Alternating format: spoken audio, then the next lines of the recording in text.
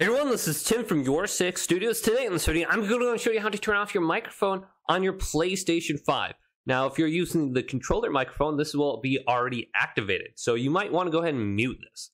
Now, to do this, we can press the PlayStation button, then open up the screen, and then we can scroll on over to the microphone, and then we can simply go to mute right here, and we can mute all our microphones.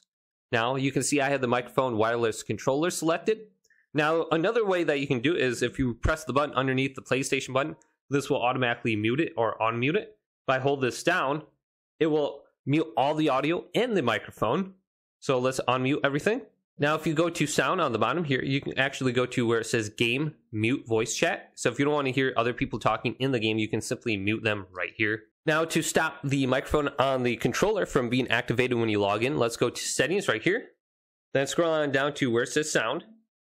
Then go on down to microphone and go to microphone status when logged in, and we can go to mute. So if we're not going to be using our headset right away, we can simply just press mute. And then when we sign into our PlayStation 5, we won't have to worry about pressing the mute button on our controller. So hopefully this video did indeed help you out. If it did, leave it a big thumbs up and subscribe to my channel down below for more tech videos coming up next on Your Six Studios.